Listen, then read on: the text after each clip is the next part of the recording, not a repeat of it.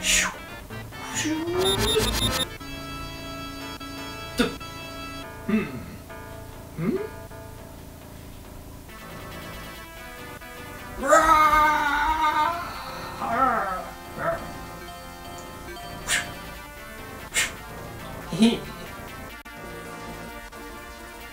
everyone and welcome to Michael's Retro Game Reviews, and this week I'm reviewing Strider.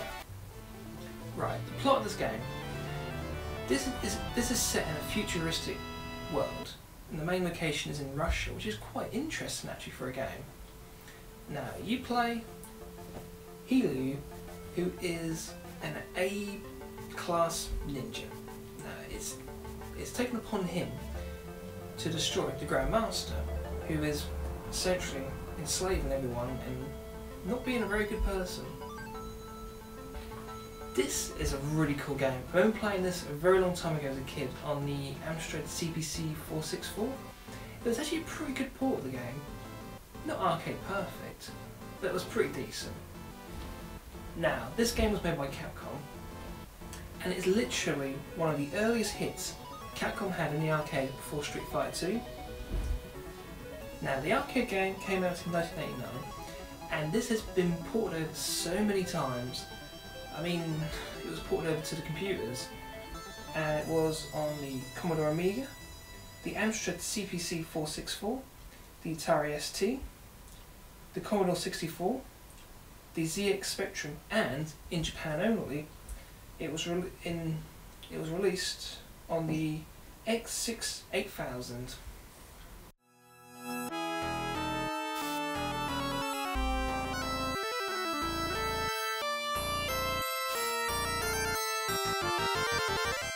Console ports.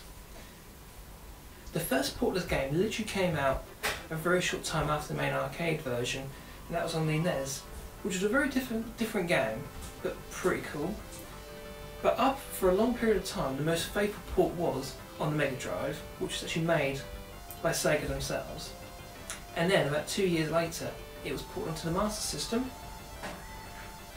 And then in '94, there was a really interesting version done for the PC Engine.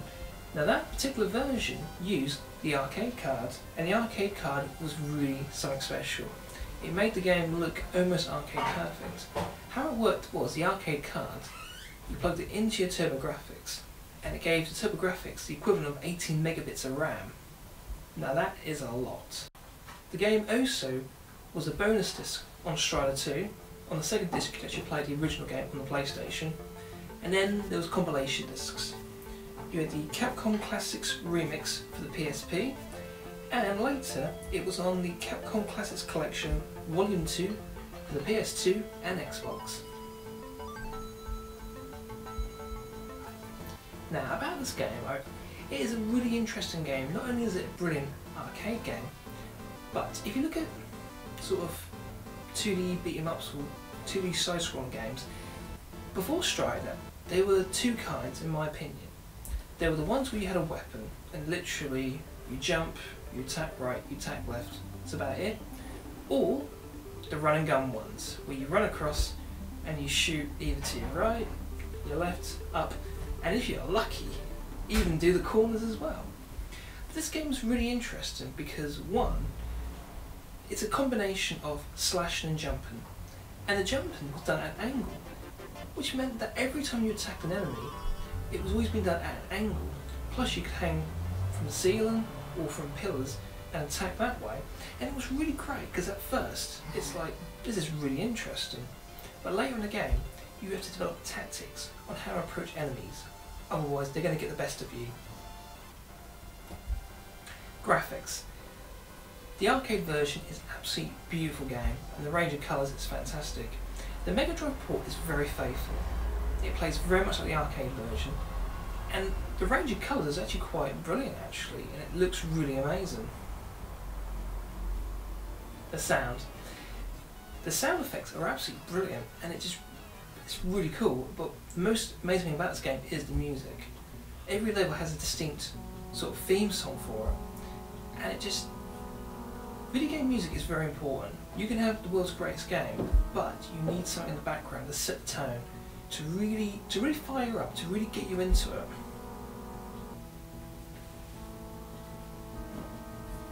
Now, I've been playing this game for a very long time. I've played on so many different versions, and this is one of the earliest games I've ever played, and I feel it definitely left a mark on me. Not just a mark on me, but a mark on gaming in general. I mean, it's a shame there hasn't been a sequel or a new game to the series for a very long time, but I'm sure Capcom think about the series very much. I'm sure at some point they will definitely revisit it. Plus, the main character has also featured several times in Marvel vs. Capcom, especially in Marvel vs. Capcom 2. So, my final thoughts. This game is just awesome. Every gamer should at least once in their life play this game. And I promise you, when you play this game, not only will you thoroughly enjoy it, you will not stop playing it. It's just that good. Definitely gets the thumb approval. I want to thank you for watching. Until next time, see you later.